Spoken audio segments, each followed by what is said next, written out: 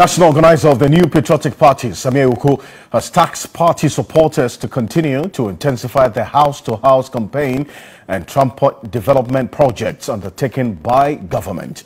He cautioned supporters not to be complacent until the president retains power in the next 3 days. Here's a report by Frederick Clarence Williams. Supporters thronged the NPP party headquarters to reaffirm their support for President Nana Akufo-Addo to retain power.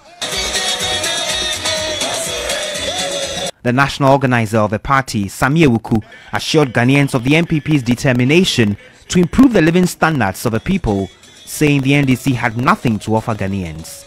He entreated supporters to intensify the massive door-to-door campaign for victory in the December 7 polls. This election is about the future of our country.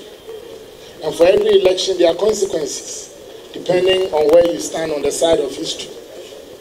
And depending on where you stand in the ballot box or in the booth for you to cast your ballot. I present to you a man of integrity and a man who has demonstrated over the years that he is a promise keeper.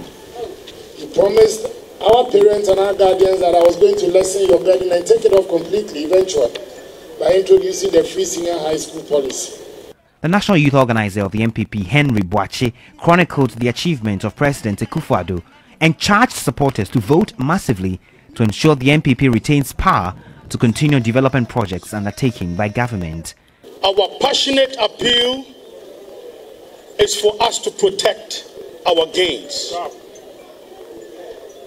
In less than 4 years, Nana Addo Dankwa Akufo-Addo, His Excellency, has performed overwhelmingly better.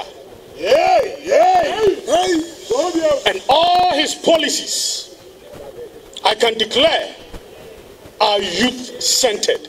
He charged supporters to come out massively to vote come December 7 to ensure a landslide victory for the NPP.